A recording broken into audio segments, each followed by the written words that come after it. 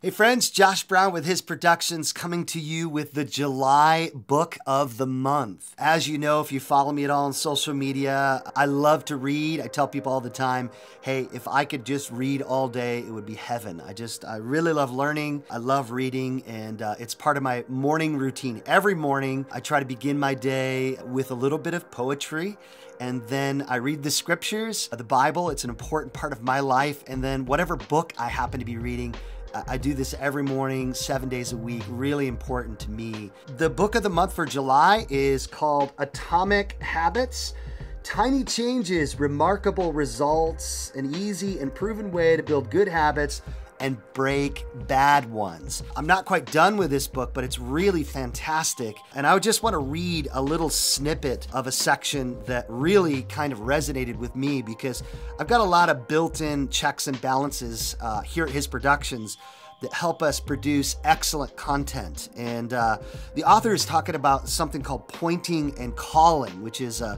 kind of a redundancy system that engages all of your senses to reduce errors and increase efficiency.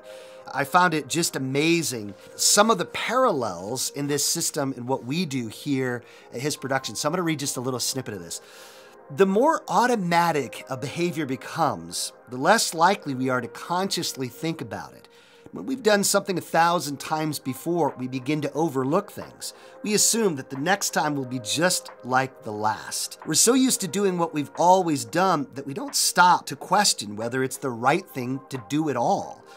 Many of our failures in performance are largely attributable to a lack of self-awareness. I'm finding as I'm reading Atomic Habits that that's really the main thrust of the book thus far, is just encouraging me to be aware, to be conscious, to just slow down and think about what I'm doing. What's triggering my behaviors? What kind of things do I want to change in my life? What kind of habits do I want to change? Because our lives are made up of our habits. The things that are habitual, the things that we do day in and day out, like I talked to you at the beginning of this video, it's a habit of mine. I don't even think about it. I get out of bed, I go, I start pulling a shot of espresso, I sit down, I light my candle, and I start my morning habit, which is reading, spending time with Jesus. So our lives are made up of the habits that we have. So I would encourage you, pick up Atomic Habits, check it out. I don't know so far if it's a faith-based book, but really, really great content and a lot of scientific background behind what he's saying. So Atomic Habits by James Clear, the July book of the month. See you next month.